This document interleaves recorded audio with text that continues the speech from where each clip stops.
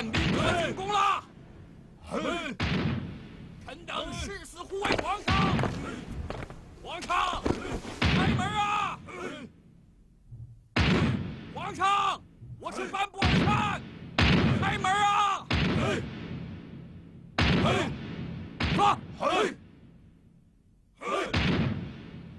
站住！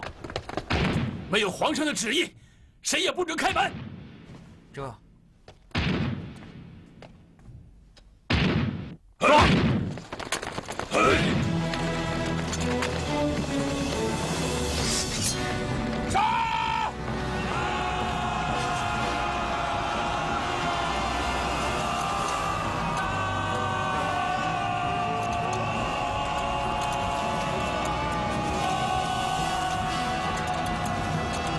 雷某、龙三在，带人给我组织住，给我杀！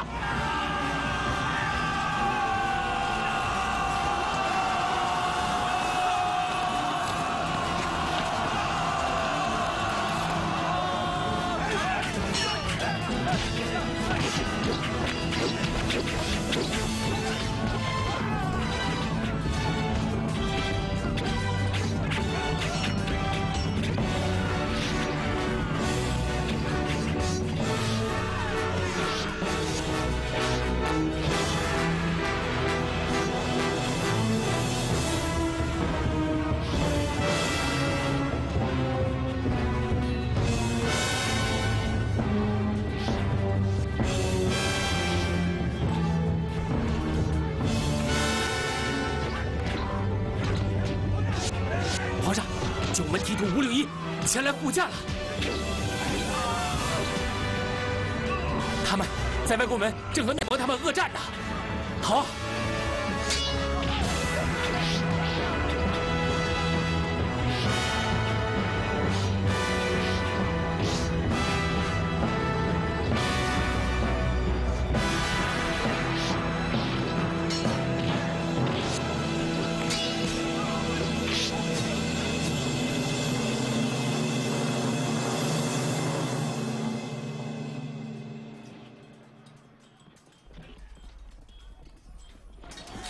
他们把叛逆快杀光了！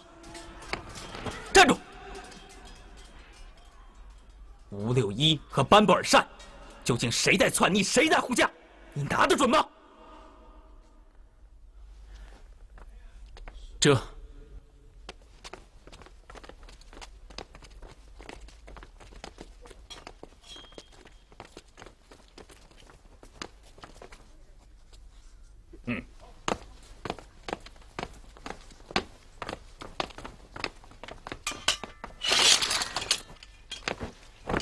臣吴六一已将奸贼全部剿灭，快禀报皇上，打开宫门。打开门！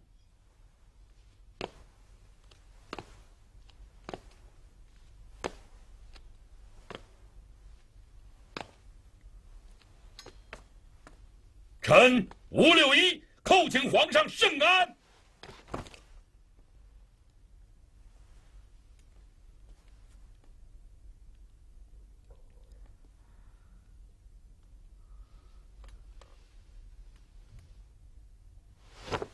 开门！这，把两边门锁打开。这。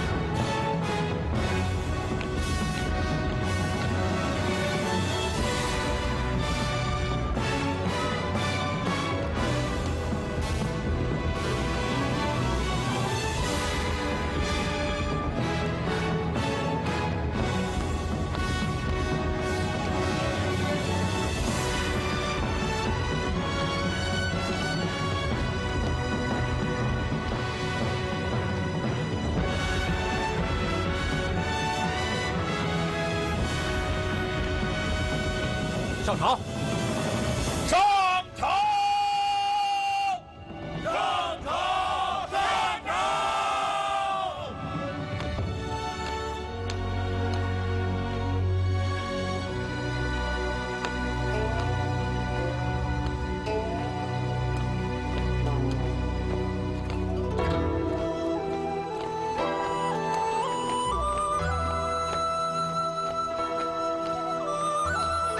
把那几个叛逆带上来。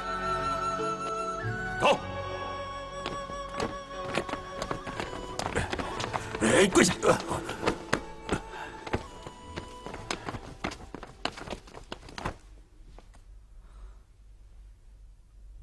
鄂必隆在吗？臣在。鄂必隆，你不是想在朕和鳌拜之间保持中立吗？这次，朕仍然让你保持中立。朕令你依律审理鳌拜案，务要公正持忠。遵旨。廷敬啊，今天发生了这么大的事儿，怎么没见你言语一声啊？启禀皇上，皇上英明果断，除掉祸根，正是满朝文武期盼已久的事，也是咱大清的鸿福。臣还有什么话好说呢？康熙，快杀了我！老夫宁死不愿受辱。哼！康熙8年3月初7深夜，你与班布尔善等6人密谋篡逆。当时你们每人掌中写一册，那5只巴掌上写的都是废字，唯独你的掌心写了个引字。就冲这一点，朕不杀你。压下去！这，康熙，走！你杀了我！快杀了我！快走！快杀了我！此次剿除乱臣贼子，魏东亭，臣在。吴六一，臣在。酱驴子，臣在。李朝阳，臣在。张老三，臣在。马武，臣在。你等护驾有功，舍生忘死。穆子熙更是恶战不屈，直到身亡。着吏部从重议奖。谢皇上。郝老四出列。奴才在。长了。禀皇上，郝老四是臣的少年兄弟，此次灭贼，他也是赴汤蹈火，臣愿以身家性命为他担保。东亭啊，朕知道他是你的兄弟，但他早已投靠了班布尔善。来呀！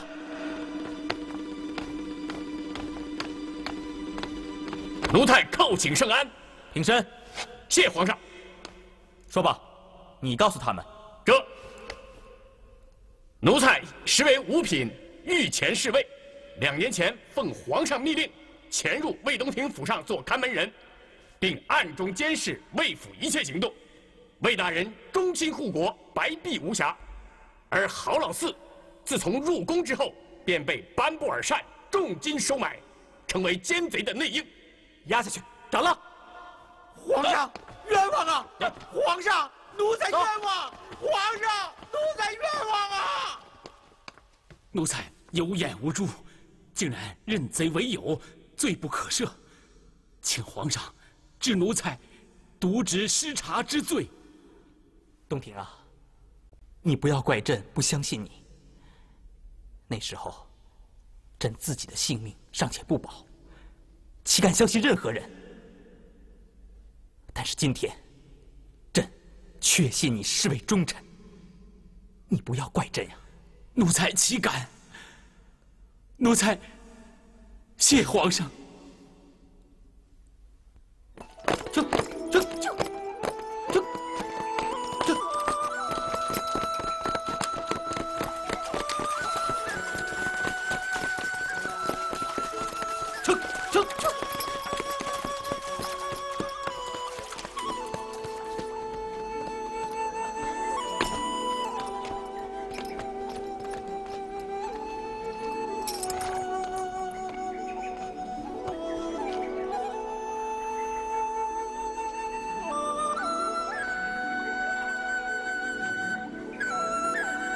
施主万福，贫僧行痴。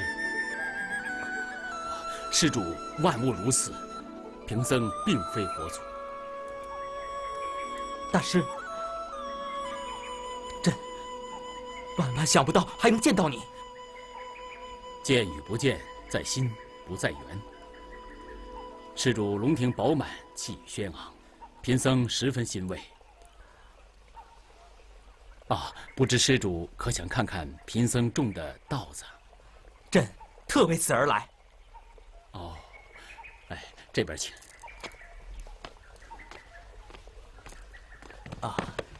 是大师自己在种地吗？所谓种地，其实是贫僧自己种自己。贫僧便是一棵草，一棵苗啊。大师，北方也能种水稻吗？贫僧试种了5年，都失败了。今年是第6年，贫僧改良了种子，看来可望成功。请施主秋天再来，那个时候贫僧便能请施主喝一碗稻米粥了。大师，这么多年了，您含辛茹苦，造福未来，朕既感愤又惭愧啊。施主诧异，贫僧散伴群山，日守星月，心如止水，何苦之有？贫僧只盼着世上人天天都过太平日子，家家餐桌上都有喝不完的粥。贫僧能做一点是一点，待到圆寂时，从容入土，化入大千世界。大师对朕可有什么要交代的吗？施主贵为天子，所谓天子，在贫僧看来，乃天道之子。当是祸福如草芥，掠水火如平地，亲近万物，奉行天意呀。是，而天意不在高处，而在低处，天意就藏在民心之中啊。谢大师教诲，朕铭刻在心。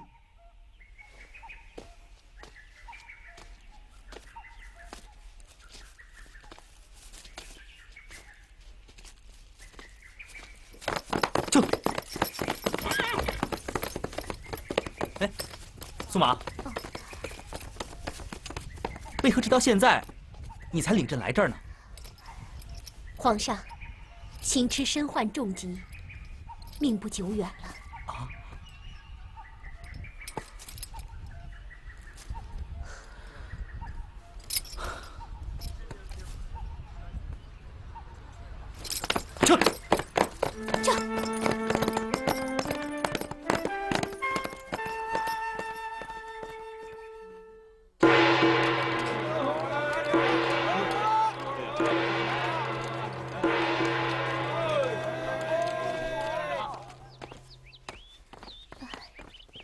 伍先生。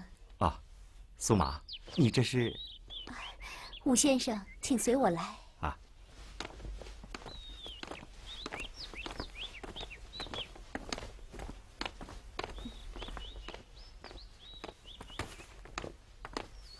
龙儿。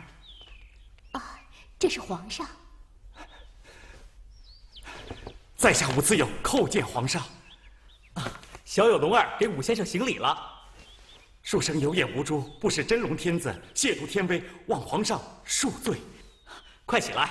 朕前一阵子忙得紧，一直没去拜师受教，惹伍先生抱怨了吧？跟你说实话，朕一直盼着这一天呢，把你堂堂正正的请进宫来，与朕聊个痛快。苏麻，快去给先生上茶。是。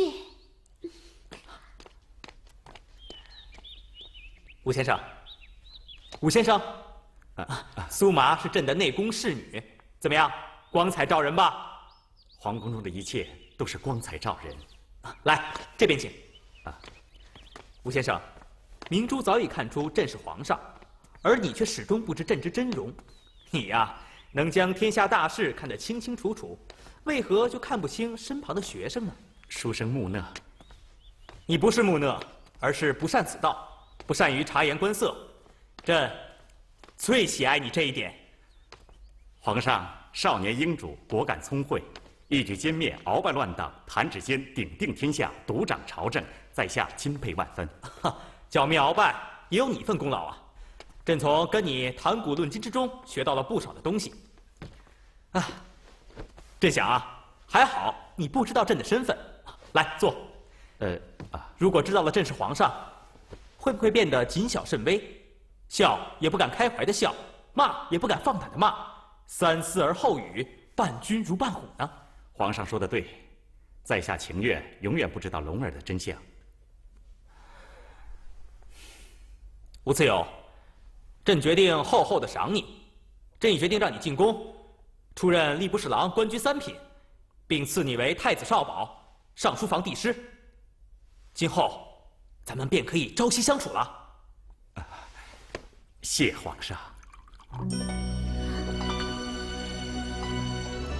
皇上隆恩浩大，但我自有一介书生，实在当不起。哦，你不愿意进宫吗？皇上，恕在下直言。当您是龙儿时，我可以无拘无束，肆意谈吐；笑天下一切可笑事，骂天下一切荒唐人。你我虽然身居斗室，却盘膝对坐，以茶当酒，忘却世间宠辱，不见官场恩怨，只有彼此真性情。那时的龙儿，真是一派天真，可敬可爱呀。朕也怀念那些日子呀。可如今，您忽然成为皇上了。既然是皇上，就不再是龙儿了。无论皇上多么礼贤下士，我仍然觉得天威当头，仿佛芒刺在身，快石在喉，再也不能像从前那样快意人生了。龙儿，一旦知道您是皇上，你我的师生缘分已尽。我本是布衣山人，不愿进皇宫高堂，还请皇上放我重归江湖。我愿在民间开学讲道，为皇上教化人心。皇上，让他走，别留他，有什么了不起的？苏麻，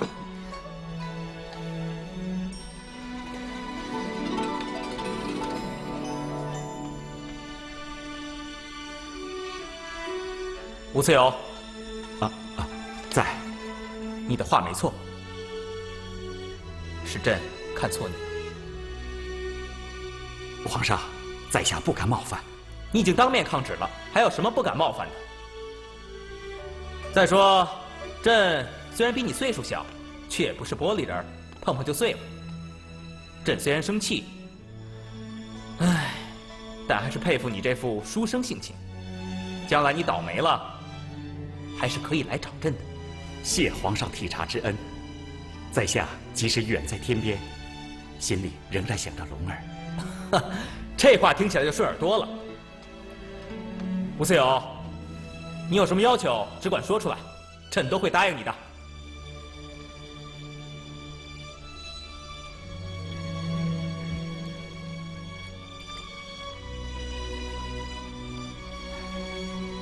皇上，无论你是要人，还是要物，你都可以说出来。有话现在就说，晚了，朕可能会后悔。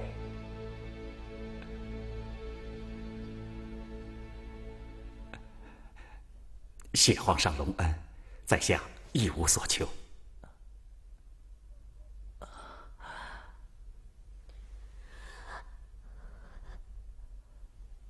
吴先生，你且去吧，朕还有事。别忘了，给龙儿写书信啊。皇上，多多保重。先生保重。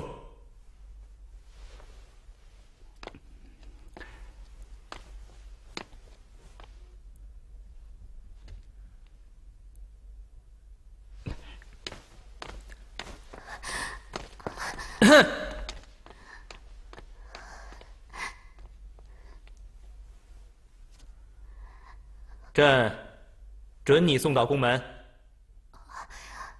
是。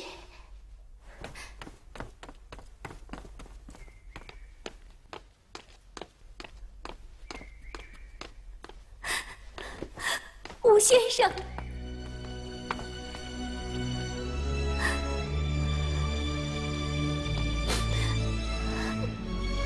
苏麻，你为什么不向皇上要我？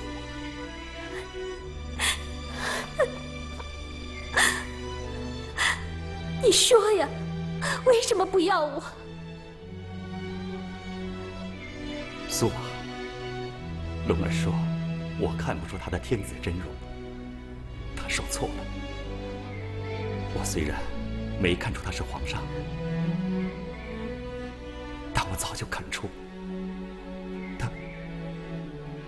他喜欢你。你胡说！太皇太后早就下过严旨，只准我把皇上当主子，当弟弟，不准我有任何非分之想。宫里的女人多了，皇上要谁有谁，我算什么？可他确实舍不得你，苏麻。如果他只是龙儿，我敢和他争夺你。可他是皇上啊，我就不敢争了。皇上也是人，也会恩仇必报。即使他现在放过我们，将来还是不得安宁。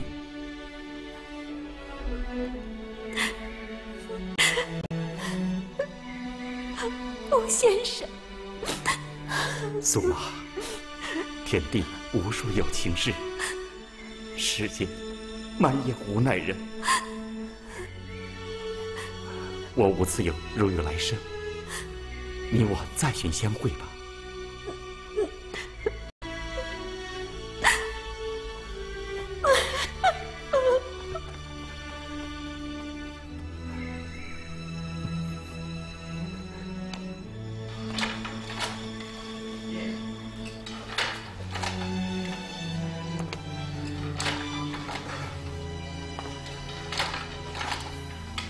苏麻姐姐，宫里的绫罗绸缎，你终生享用不尽，为何夜夜如此啊？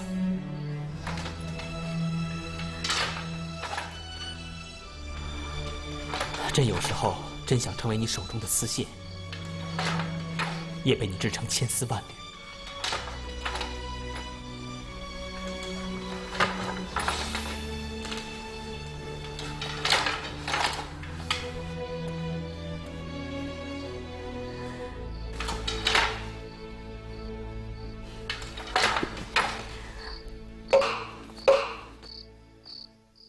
月明星稀，风高物燥。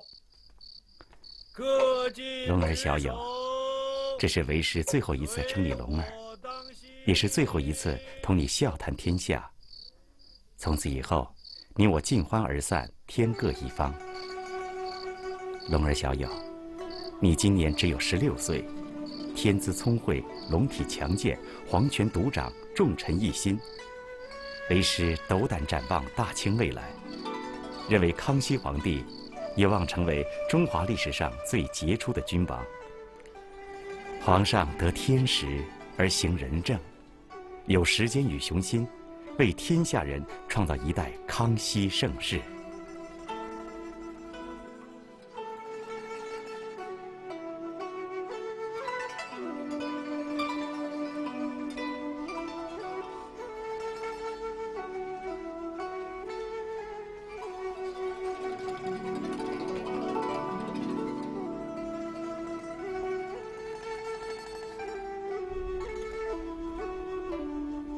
如今大清有3大隐患：1. 三藩割据；2. 河工不治；3. 漕运阻塞。这3大隐患，尤以三藩割据为首患。皇上若能在20年内根除这3大隐患，则天下大定，四海称雄。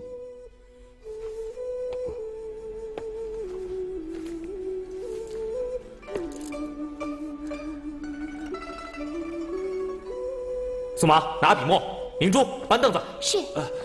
这，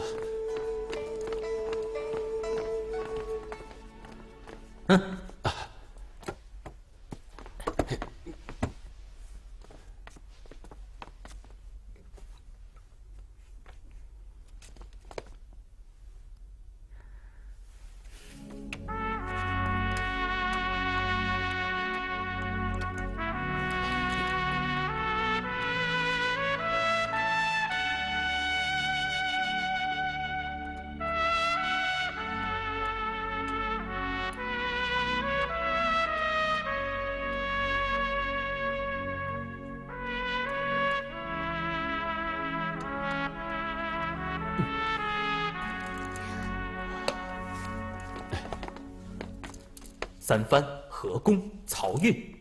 苏麻，朕这6个字不准抹，朕要天天看着他，夜夜想着他。20年后，看朕能不能做成这3件大事。是。明珠啊，朕要是留下伍次友吧，他不开心；现在他走了，朕不开心。此人虽是一介书生，但目光远大，雄视古今，可算是一个布衣天子啊。你要多动动脑子。皇上，奴才明白，奴才这就去办。要办，要抓紧办。这。皇上。你要杀伍次友？谁要杀伍次友？明珠，回来！皇上，你为何要杀伍次友？皇上，这不是奴才的心思，是皇上旨意啊。朕什么时候说过要杀他呀？皇上，您刚才说伍次友为布衣天子，皇上，自古以来天无2日，事无2主，您刚才还让我快办，让我抓紧办呢。明珠啊，你聪明过头了。朕的意思是让你这个翰林学士多学些内卫落榜的年兄，多动动脑子，替朕多出些主意，办好这几项国策。奴才糊涂，罪该万死。陛下，这，回来。皇上，奴才没走呢。以后啊，你少说罪该万死之类的鬼话。人只有1条命，死1次就够了，哪能死1万次啊？这，下去吧。皇上，那奴才走了。伍次友多了些刺儿，明珠多了些油滑，他们2个人呀，要是能融合一下就好了。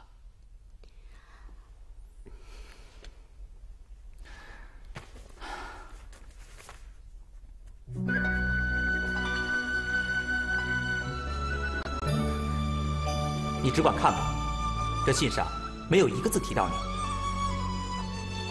是啊，他心里只有皇上，朕心里却有你。伍次友有句话说得对，他不会再回来了，而朕必定成为一代圣君，创造康熙盛世。苏麻，你还等他干什么呢？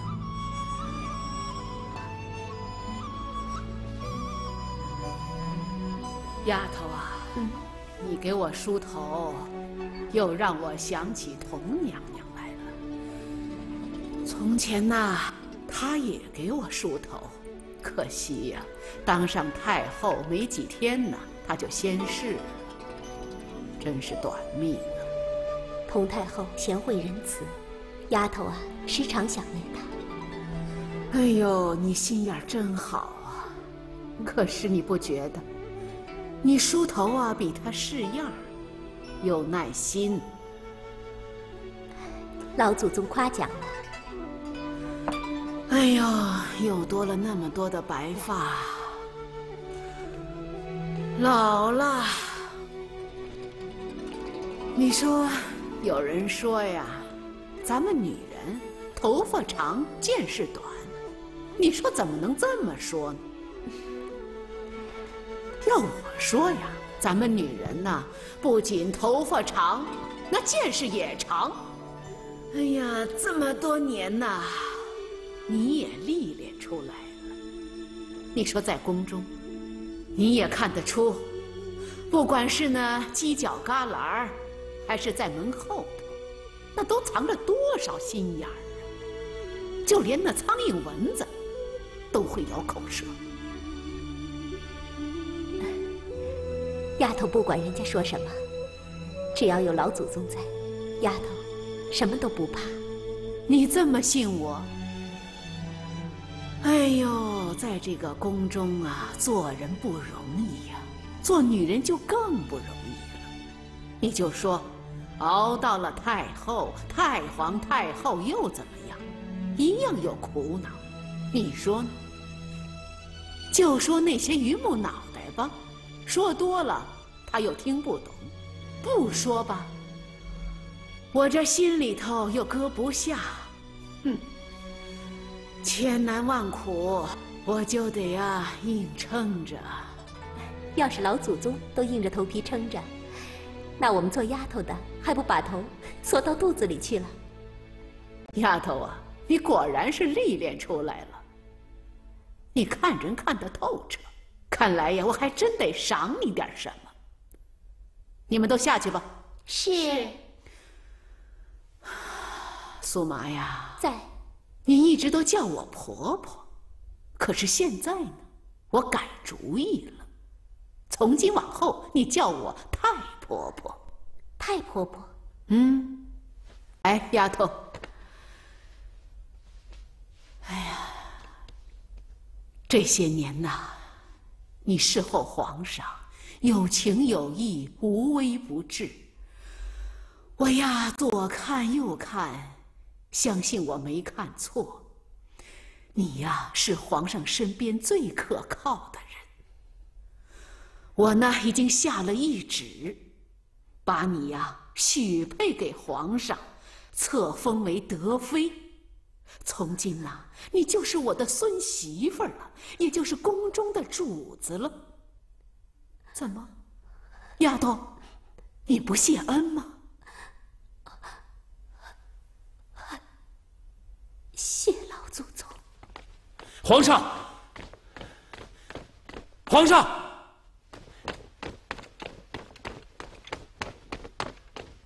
皇上，这儿呢。啊，皇上，大喜呀！东庭啊，什么喜事儿啊？太皇太后刚刚下达懿旨，把苏麻许配给皇上了，册封为德妃。真的？千真万确。哎呀，这老祖宗怎么一点风声没透给朕呢？但老祖宗最知道皇上的心思。哎。我说这半天怎么没人给朕上茶呢？原来苏麻躲起来了。可不是嘛，这么大福气啊，做奴婢的一时半会儿的哪能消受得了啊？还不找个地方猫着，不好意思见皇上。是吗？朕倒想早点见到他。哎，主子，奴才知道他猫在哪儿，去看看。哎，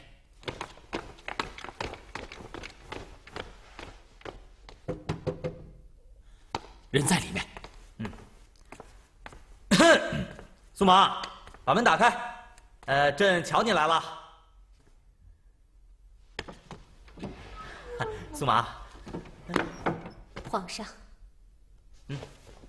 苏麻，这是老祖宗的懿旨，连我这当孙儿的也得遵循啊。不过，朕是真心的喜欢你，朕愿意跟你白头偕老。皇上。苏麻只配做奴婢，不愿当妃子。你是不是还惦记着那个伍次友啊？你想等他一辈子？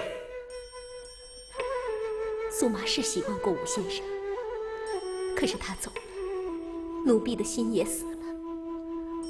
苏麻这辈子不嫁任何人，更不想当什么贵妃娘娘。苏麻只想平平安安的做宫女，老老实实的伺候皇上，别的一概不想。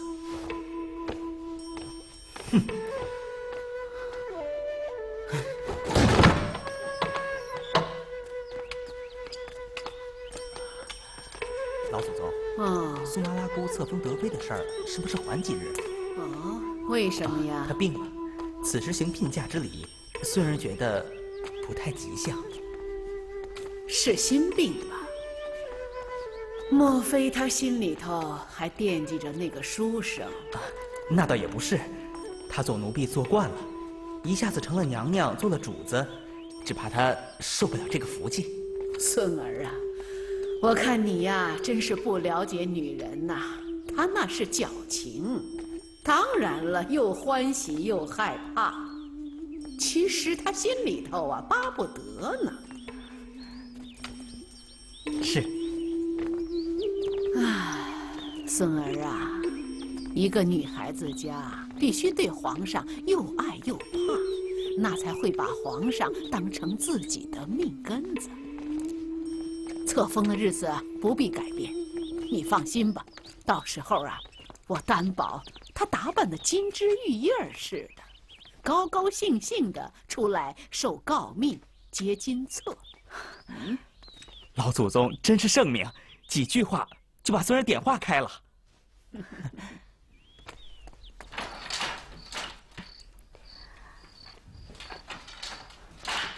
娘娘，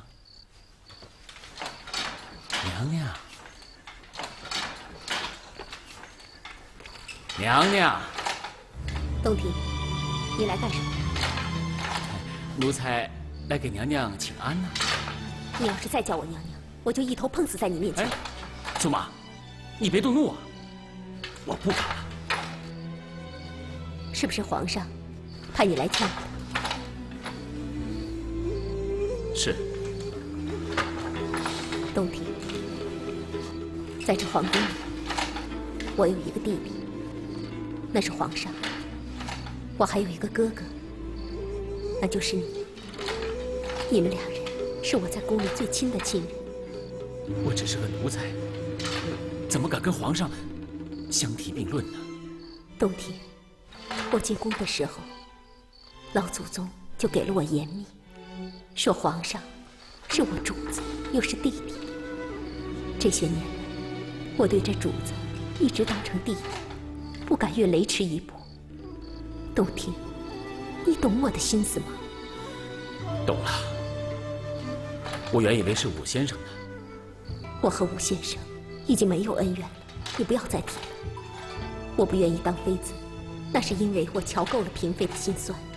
这些当娘娘的，表面上又尊贵又风光，可是内地里呢，你算计我，我算计你，为了保住自己的地位，在梦里都在争宠。你看鄂娘娘和童皇后争了一辈子，到头来都没活过30岁。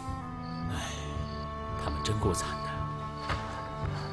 我实在是怕过这种日子，我只想做宫女。再说，皇上是天下人的皇上，不是自家的男人。妃子只是用来传宗接代的。皇上要是喜欢你，就来看看你；不喜欢就撂在一边。一旦圣眷衰落，连太监都瞧不起你。可不是吗？骆家的凤凰不如鸡。皇上待咱们俩算是恩遇了，可是他为了保住皇位，什么事儿都做得出来。练鳌拜的时候，不是连你都监视上了吗？你可是和他从小一块长大。苏麻，你别说了。连你都害怕，干嘛还把我往火坑里推？苏麻，册封你当妃子，是老祖宗的恩典。几十年来，凡是违抗老祖宗的人，没一个活命的。你可要三思啊！我懂你的意思。老祖宗给丫头一个天大的恩典，可丫头却不识抬举。老祖宗为了维护宫里的规矩，不得不把这个丫头办掉，以惩后人。苏麻，我进宫的第一天就禀报过老祖宗，我苏麻族里的人都死绝了，我苏麻就是全族。那天吴良父要用石灰把我烧死，是老祖宗救了我。如今老祖宗要杀就让他杀吧，苏麻拉姑宁肯死也不认命。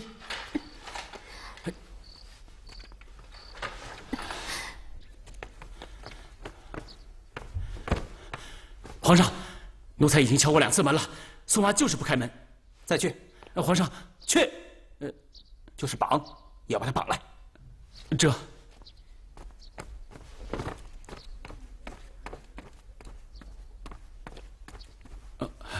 皇上，老祖宗来了。皇祖母。孙儿啊，时辰快到了吧？您怎么亲自来了？一会儿苏麻就会给老祖宗磕头去的。我知道，我这不是高兴吗？我来凑个热闹嘛。你知道我这一路上啊，都想起什么来了？皇祖母想起当年自个儿出嫁的事儿了。孙儿啊，你是够聪明的，但是你也没猜对。我告诉你呀，我想起呀，我这辈子曾经给2代皇上办过12次的册封礼，要算上这次呢，那应该是13次了吧？每一次啊都有新鲜事儿，你知道吗？在我这个年纪啊，办一次少一次了。啊，老祖宗龙体康健，赶明儿还有曾孙伺候您呢。哎呦，你看这东西置办的不错嘛，还有这么多的新鲜的东西。哎呦，比我出嫁那时候啊，真是强多了。啊，丫头呢？苏麻还在梳妆打扮呢。东亭啊，在，传话叫苏麻喇姑快一点，就说老祖宗御驾亲临了。这，我看呐，你也别瞒我了，我什么没见过呀？你呀，给丫头点面子，亲自去请她。这。